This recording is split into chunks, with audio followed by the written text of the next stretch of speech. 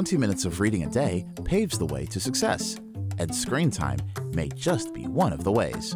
Remember, it's the quality of content that makes a difference. To start, watch informational videos together that relate to your child's interests.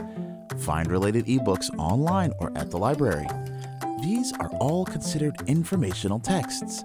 You may ask your child's teacher for recommended apps or online games that support literacy.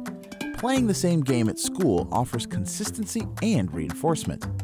After co-viewing your child's favorite show, asking questions or having your child summarize the episode helps build reading comprehension and vocabulary.